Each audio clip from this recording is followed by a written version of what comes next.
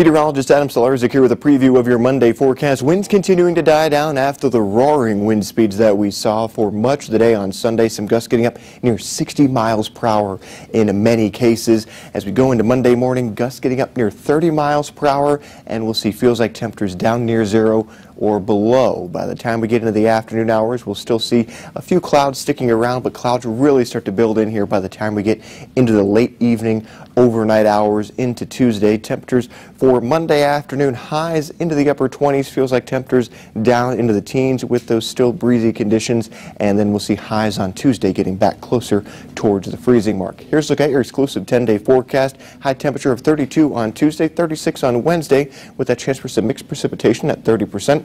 Then 35 on Thursday, 41 on Friday with our next round of rain possible there. Cooling down for next weekend, 34 on Saturday, and 22 for next Sunday.